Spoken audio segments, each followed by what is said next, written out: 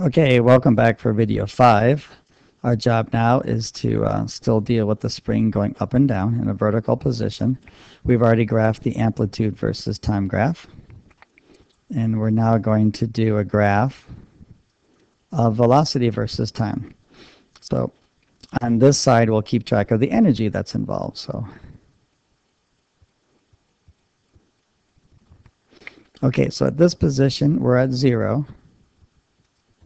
And we have kinetic energy plus elastic potential energy. Because the spring is stretched from the equilibrium position, and we know that stretch is 0.098 meters or 9.8 centimeters.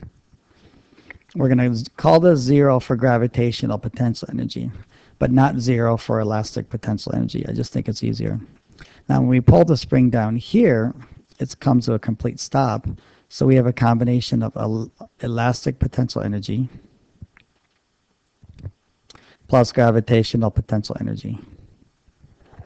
So if we go back to chapter 5 ideas here, which is just based on energy, our energy conservation equation then becomes, in this case, a reminder that we have a negative value for this. So I'll put a little negative sign on top of that since we're below the 0. So we're going to have elastic potential energy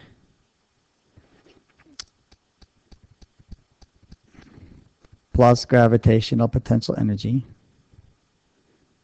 equals kinetic energy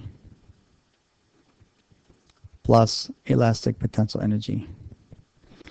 Okay, in red I'll put all those numbers in here. So elastic potential energy, we will be 1/2 our K value, which is 25.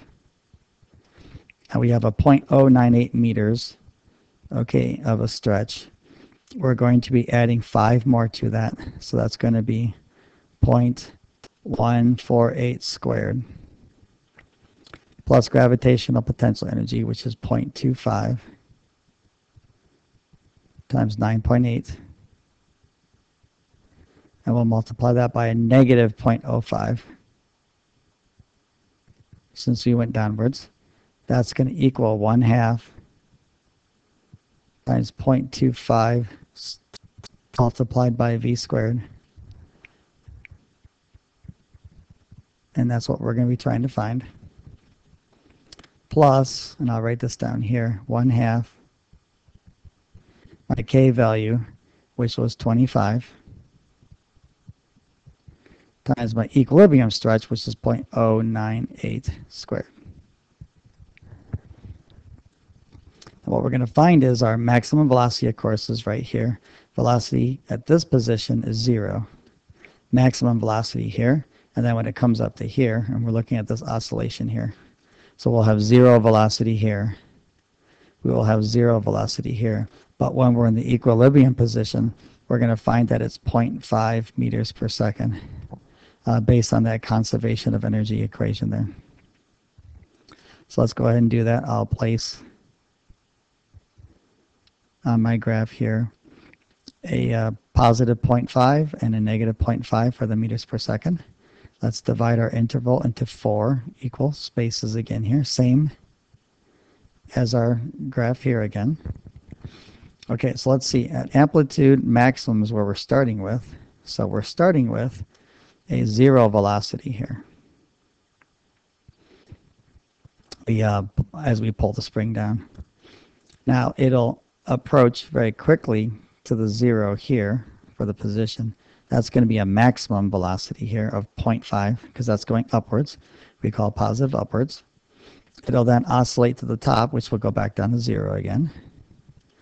Now it'll go back down here through the equilibrium position. Now we're heading downwards at max velocity, so it'll be a negative. And then one more time we'll oscillate, okay, all the way down to the 0, or all the way down to the lowest position and back to velocity equals 0 again. So then this is what our graph will look like.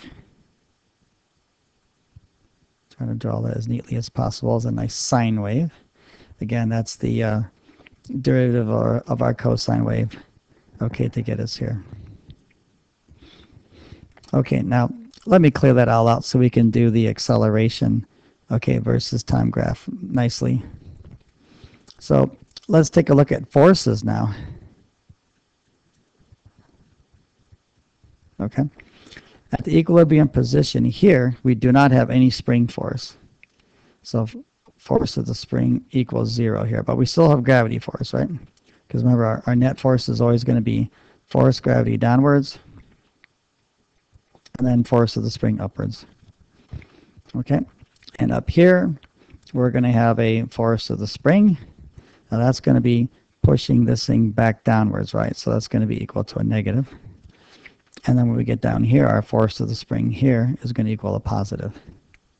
So we have 0 force of the spring here, we have a negative force of the spring here, and then a positive force of the spring here.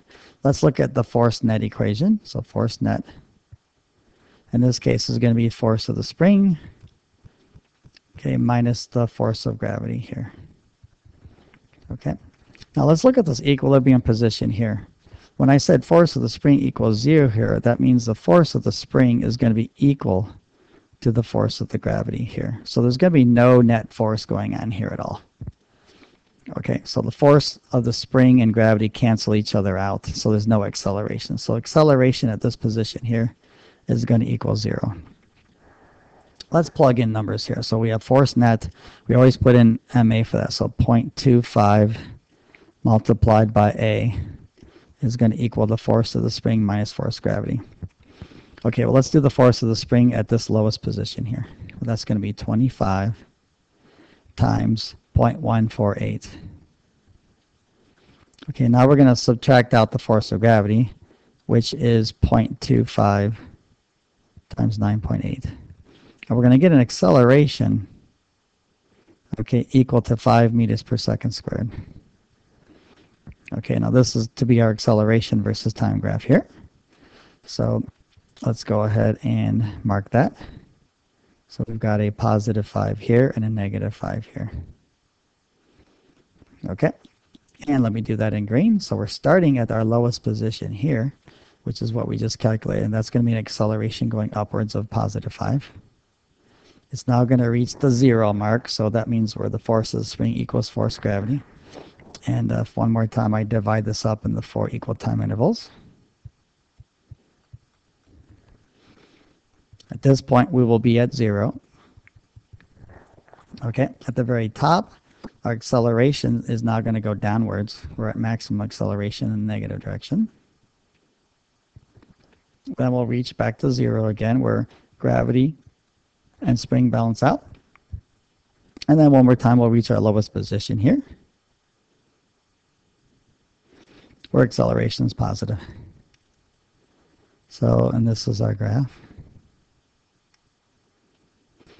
So we go from a cosine graph that was here and then to a sine graph and then back to a cosine graph.